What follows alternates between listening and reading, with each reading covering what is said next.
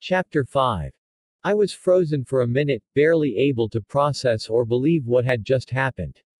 I stared at the space where the train had been until the night swallowed it up and I couldn't even hear it anymore. The full moon came into view, bathing the spot where we stood with weak light. Stars were dotted here and there. With the train gone, everywhere was silent. No crickets throbbing in the grass. No traffic rushing on nearby roads. All I could hear was my own heavy breathing. Slowly, my eyes adjusted to the darkness.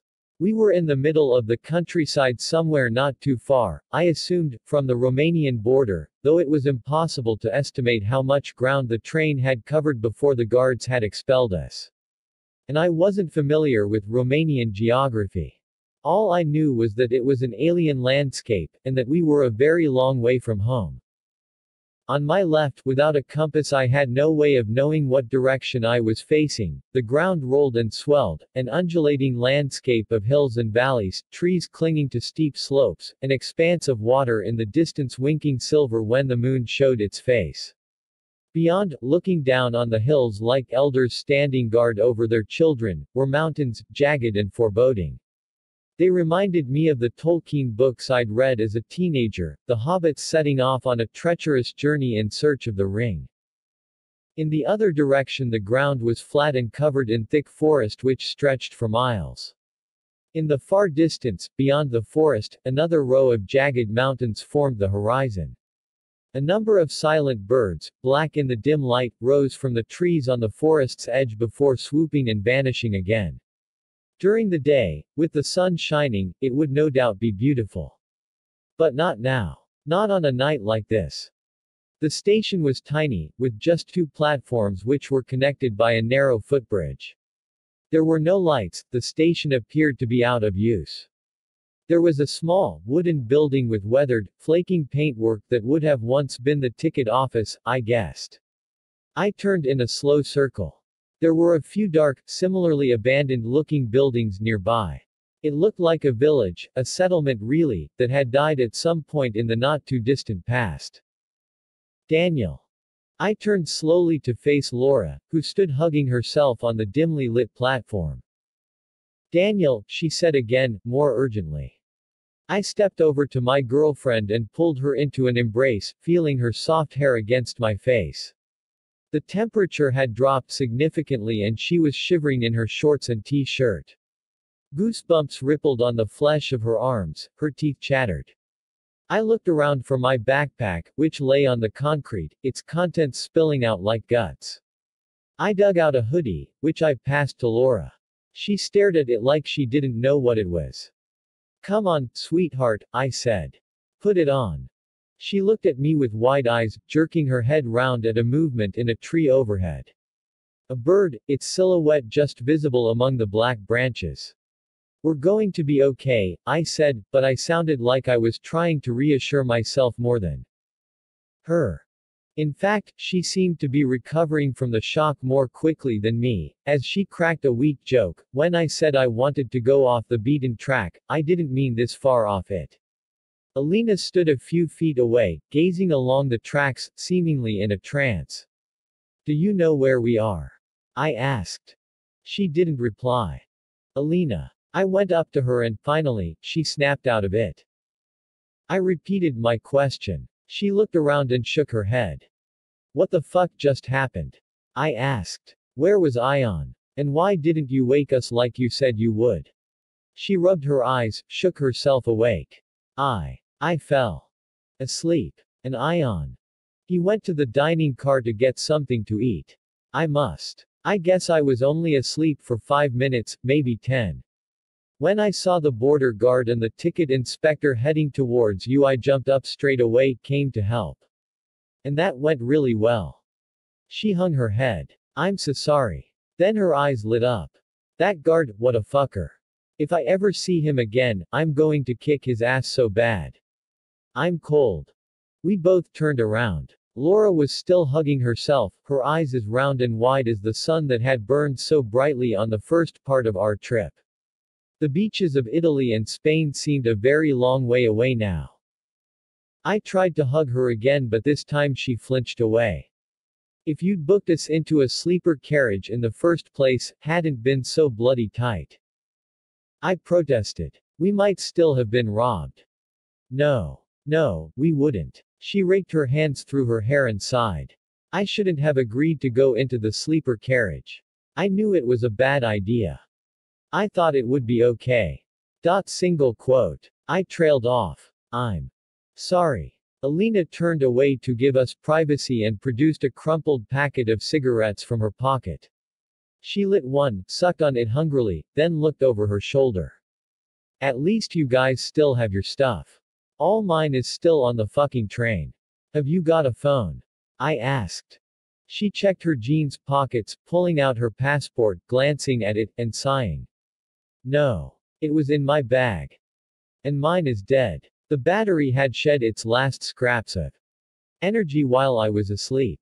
Laura. It's in my backpack. She knelt and rummaged through the backpack, then raised her face to the sky. It's not there. They must have stolen it along with the other stuff. I swore. Someone must have looked into the compartment, seen us asleep, decided to try their luck. Hey, maybe it was that guy. The one who kept staring at you. Did you see him, Alina? Did he leave the carriage? I don't know. I didn't see. She took a long drag on her cigarette. It doesn't matter, does it? Said Laura. It's all gone. We'll never know who it was. She looked around. I don't like this place. It feels haunted. In a bad way. Alina raised an eyebrow. Haunted. You believe in ghosts? Yes. To my relief, she didn't say anything else. I had long since accepted Laura's belief in the supernatural but felt slightly embarrassed when she mentioned it to other people. And I really didn't want to talk about ghosts, right here and now. Alina must have seen me staring at her cigarette because she held it up and said, "You want one?" No. Thanks. She shrugged and approached the ticket office, peered through the filthy glass. There's a map, she said. I stood beside her at the window. Laura came over to look too. An A2-sized map showing what I assumed to be the local area hung on the wall opposite the window. It was just possible to make out a red arrow, indicating where we were, but in the half-light I couldn't discern any of the place names. Can you read it? I asked Alina. Kind of. I think that green area there is the Apusani Natural Park. So we're in that area of forest just below it. She squinted. There's a town, not too far. I scrutinized the black dot she was referring to. The name was short but I couldn't read it. Not that it really mattered. All we needed to know was that it was a town. People. Civilization. Did you notice if we went through a town on the train, before we got here? I asked. I think so. Yes, I'm pretty sure we did. We all turned and looked at the tracks, leading back the way we'd traveled. Whoever had built the railway had cut a wide path through the trees, slicing the forest in two. It was wide enough for 2 tracks, with another 2 meters of clear ground either side of the rails. Only the first few meters of this path were visible. Beyond, pitch darkness. How far do you think it is? I don't know. 9 or 10 kilometers. So that's, what, 6 or 7 miles. Laura put her hand on my arm. You're not thinking of trying to walk there, or you? Wouldn't we be better off heading out of the station, trying to find a road? I don't know, Alina said. You can see here, on the map, the train track runs straight to the town. The road also goes into the forest, but is much longer. As she said that, a noise came from the blackness at the far end of the platform. Laura's grip on my arm tightened, her fingertips digging into my flesh. What the fuck was that? She said, her voice escalating a pitch. Something growled. Alina took a few tentative steps along the platform towards the noise. It's a dog, she said quietly. The growl came again and the dog came into view to our left, at the end of the platform, the mountains behind it. Then, as Alina backed away, another appeared. 2 black dogs. They looked a little like Dobermans, but slightly smaller and completely black. They stared at us, silent now, but with drawn back lips that displayed 2 sets of sharp, yellowish teeth. Laura stepped behind me. She has always been afraid of dogs. My parents have a black Labrador, a docile but boisterous creature, and whenever Laura visited, the dog would have to be locked in the kitchen because Laura found him frightening. It stemmed from her mother, who was attacked by a dog when she was a kid, passing on her lifelong fear to her own child. Alina had moved slowly back to stand beside the window. Laura was gripping my arm so hard that I would have bruises the next day.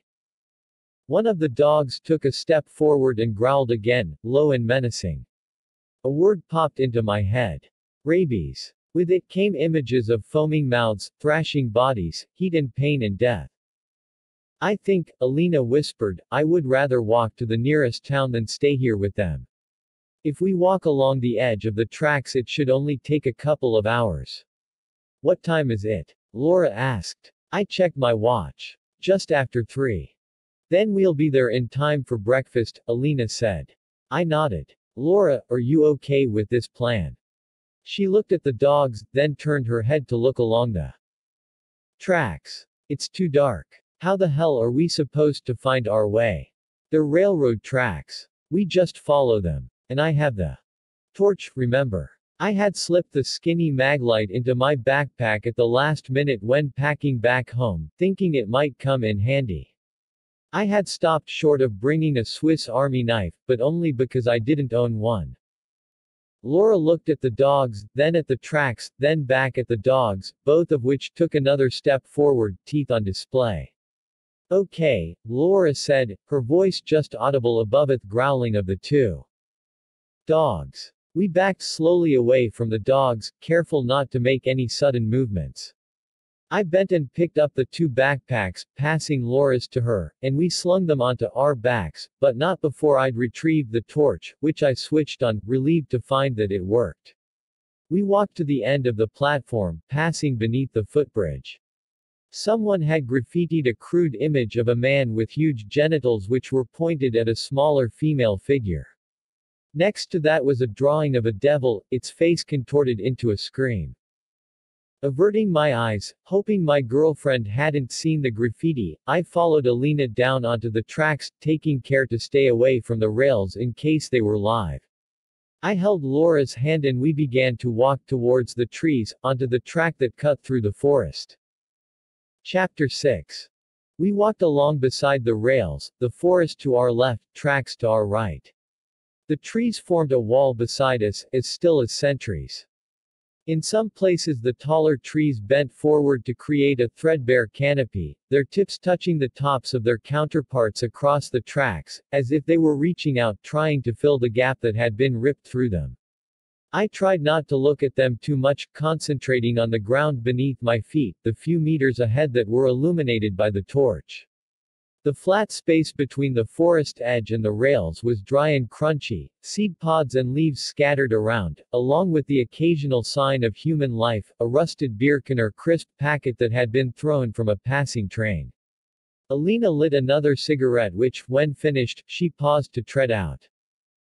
It was so quiet that I had started chatting almost as soon as we left the station behind, eager to fill the oppressive silence. I'm starving, I said now. I wonder what we'll be able to get for breakfast in this town. We haven't got any money, Laura responded. She had changed out of her shorts into a pair of jeans and had stopped shivering.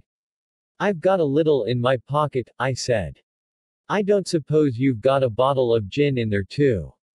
No, but I've got some water in my backpack. Hang on. I found the half-empty bottle of mineral water and passed it to her. She took a sip and offered it to Alina, who waved a hand to say no thanks. I groped for something else to say. This is a bit like that film, I said. You know, the one with River Phoenix, when those boys go walking through the woods along the train tracks. Stand by me, Laura said. At the end they find a dead body. This is nothing at all like that film with River Phoenix, I said. She laughed. As we went further along the path she seemed to relax a little, especially when the clouds above shifted to reveal a bright moon. It helped illuminate the path, so I was able to switch off the torch. I squeezed Laura's hand and she squeezed back. I bet Ion was shocked when he saw that you'd been kicked off the train, I said to Alina. He was probably pleased. Why do you say that? She looked at us sideways. We had an argument. That's why he went to the dining car. To get away.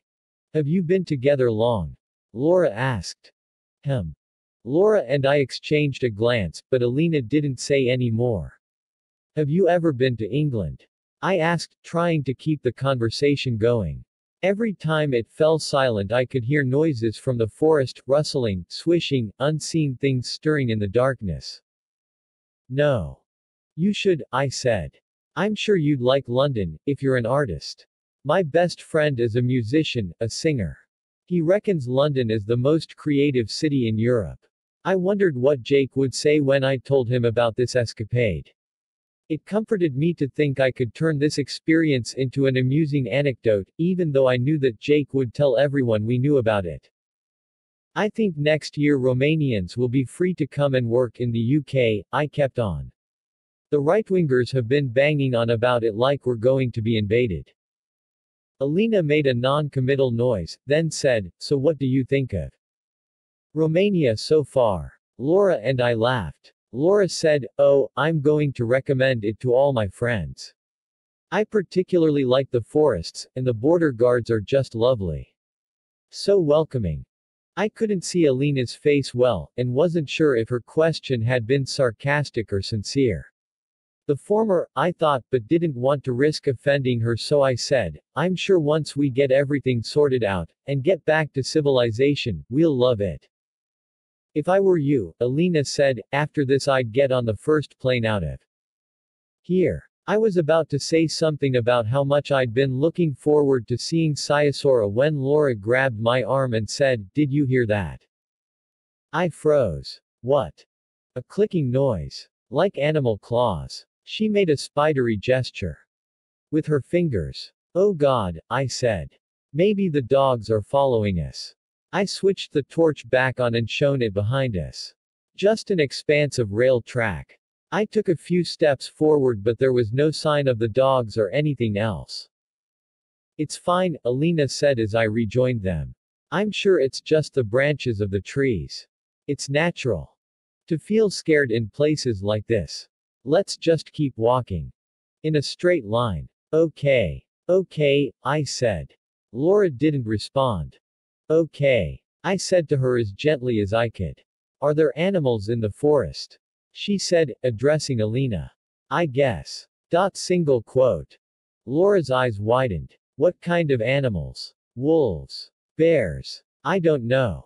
I interjected quickly. I think it said in my guidebook that all the wolves and bears have been hunted to extinction around here.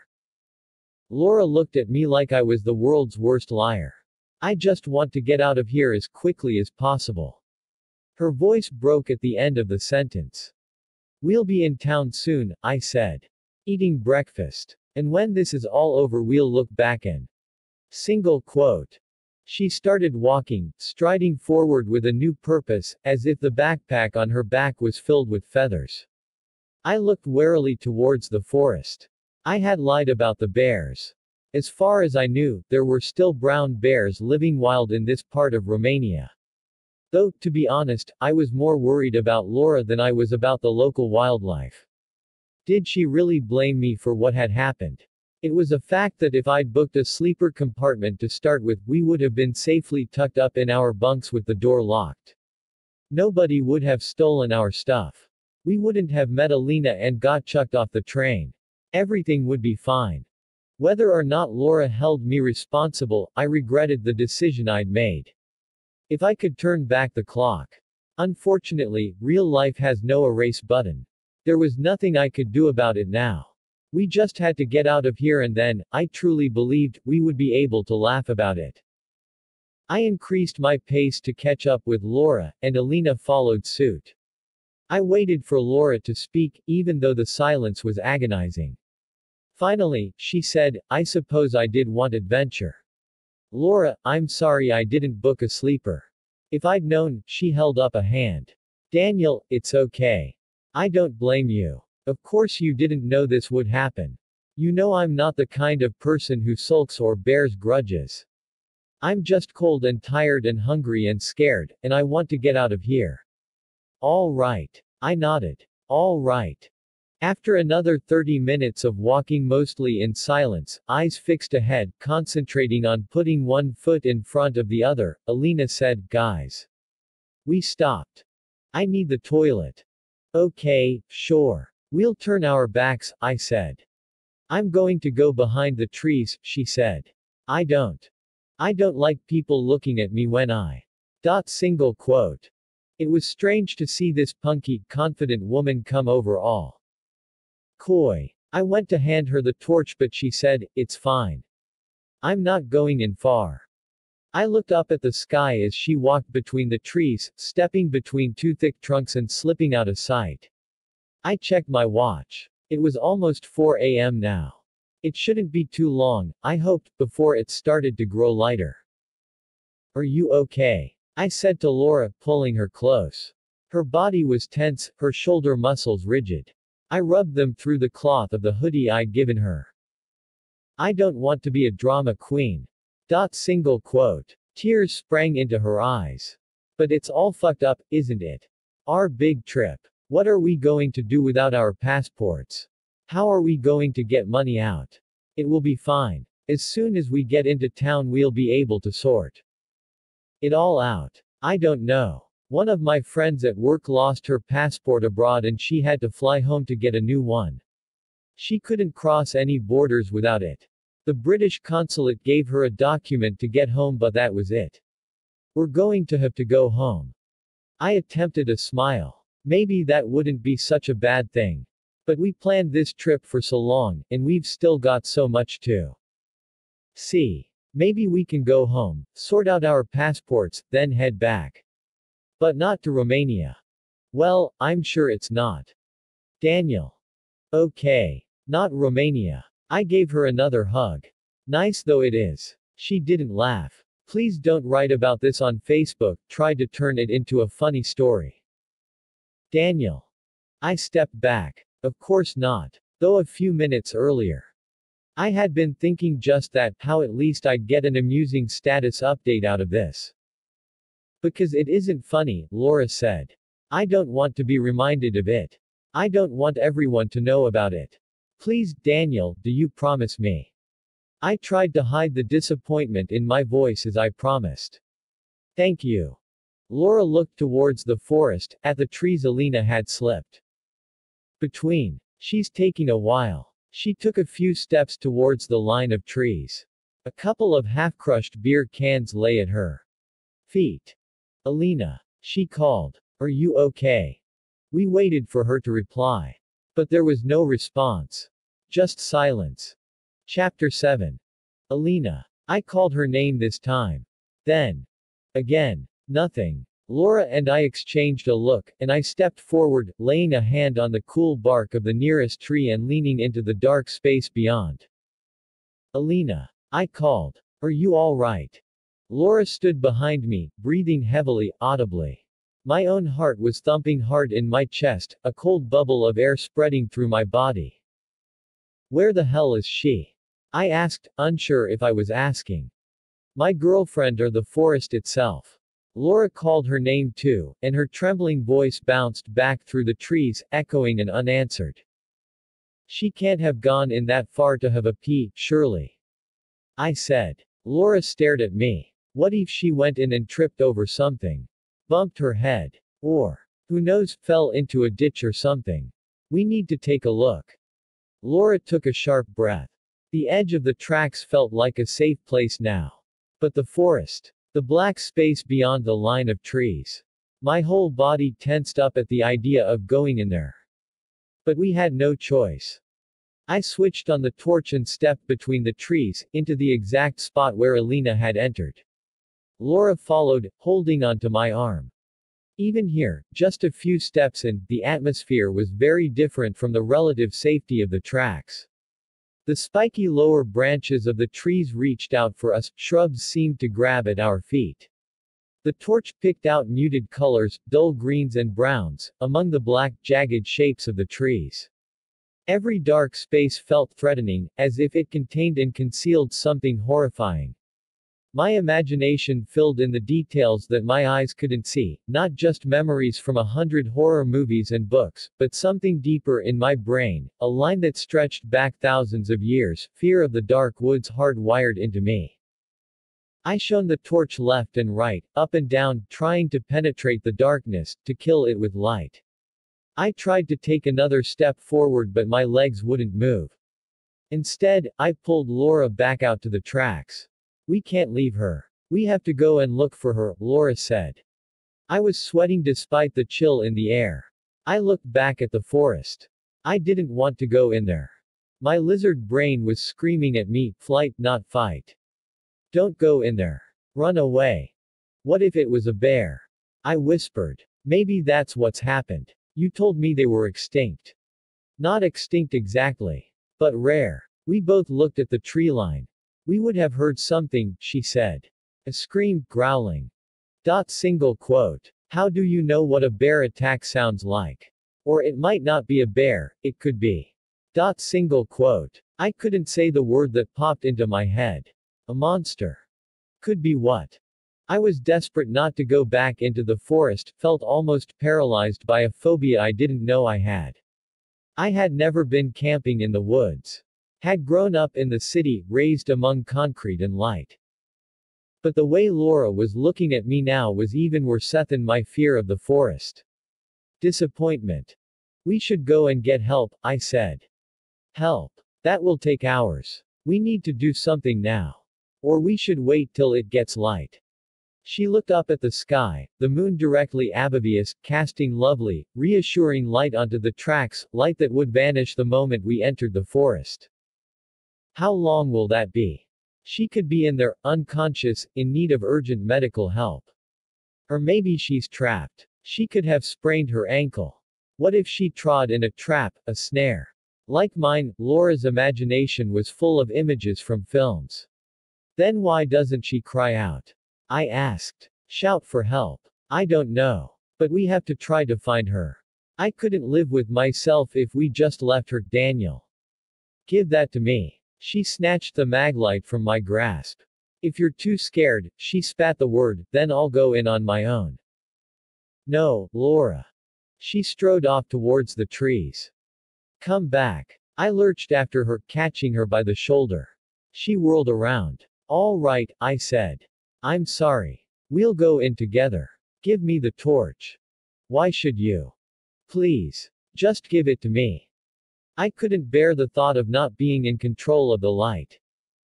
Holding the torch, with Laura grasping my free hand, I faced down my fears. I knew I was being stupid. In the daytime I would have happily run into the forest. We just needed to be careful, to watch where we were going. We would be fine. I repeated these words silently. Fine, fine, fine. There's a path, Laura said as we pushed through the first line of shrubbery, following the beam of the torch. She was right, there was a natural path among the trees, about a meter across. Perhaps Alina had found it straight away and decided to walk a little way along it in search of a good place to answer the call of nature.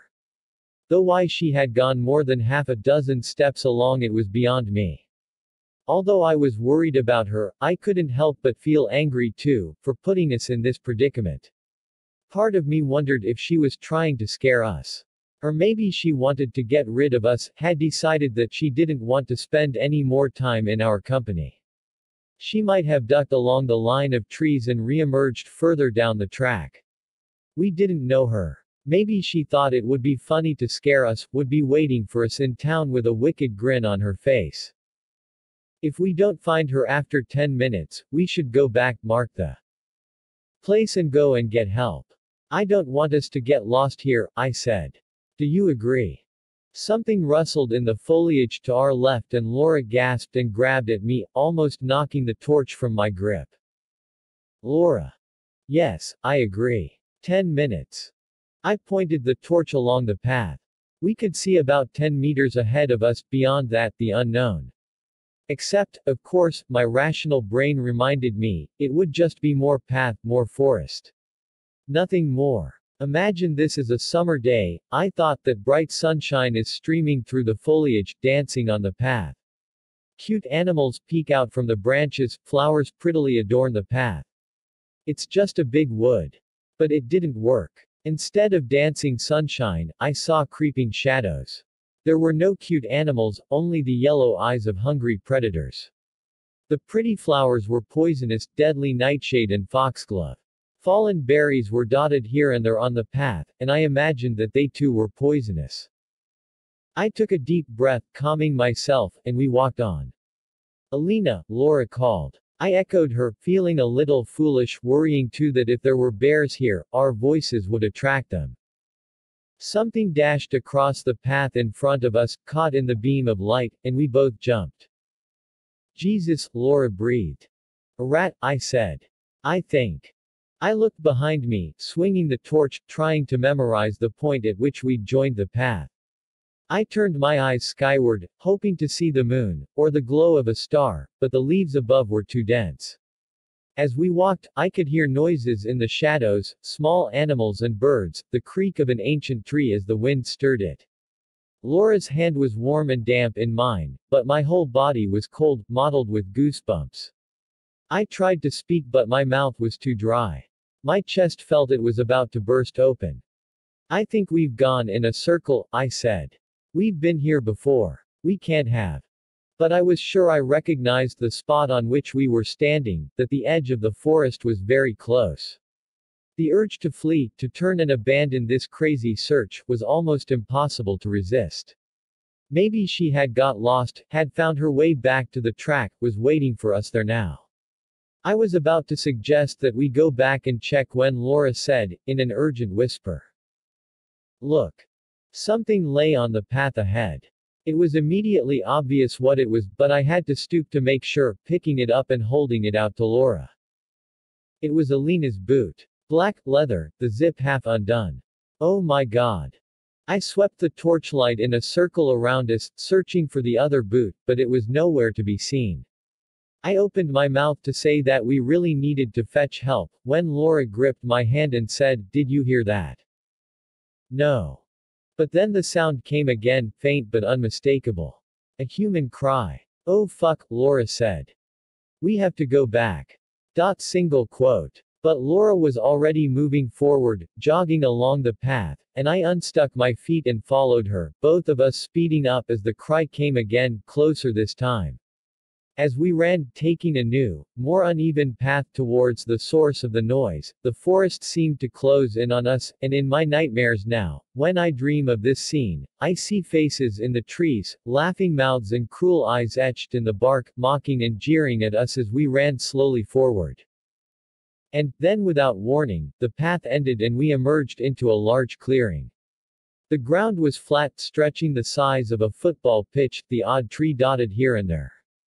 Each of these trees was bent, leafless. Dead. And at the center of the clearing, making me blink and stare stupidly, half convinced I was hallucinating, was a house. What the fuck? I said. Laura and I turned to stare at each other.